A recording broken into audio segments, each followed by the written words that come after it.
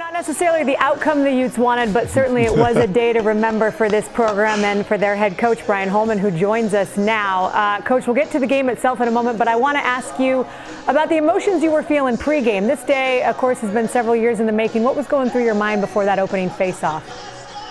Yeah, really at that point, it was just about the kids, and hopefully they were prepared, and you know, just trying to get them to soak in the moment, but not let the moment soak into them. And I think it did a little bit. You know, I think we played a little slow at times, but that's to be expected. So, you know, earlier today I had some time to reflect and, you know, just thank the good Lord and a lot of people for allowing this to happen. And you know, as I told the boys before the game, this is a long-term commitment here to build a program at the level that we want to build.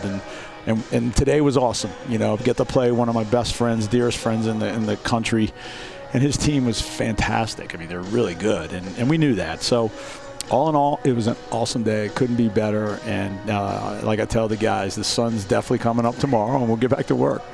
Yeah. Well, given all that was in play, I'm curious, what did you see that you did really like about your team today? You know, the same thing that I liked from the beginning. You know, we're not going to be pretty. We're going to play hard.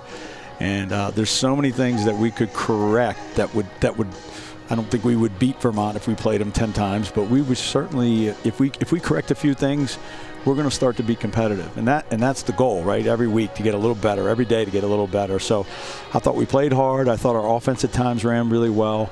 You know, our defense struggled a little bit, but they're really good. So they moved the ball a lot quicker, and I told the kids before the game the pace of play is going to be something they'd never seen before, and it certainly was. So a lot of good things, and I thought our guys continued to try hard right to the final whistle, and I was really, really proud of that.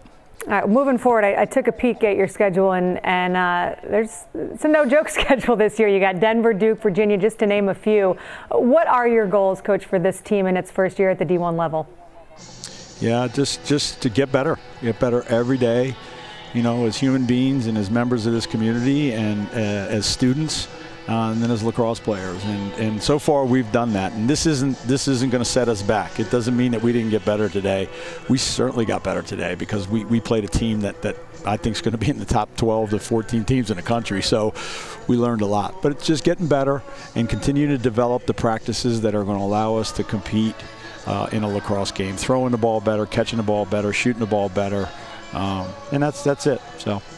All right, well, Brian, I know we're glad we were part of the first game out there at Utah. Looking forward to showcasing many more. Best of luck, and thanks again for the time. We appreciate it.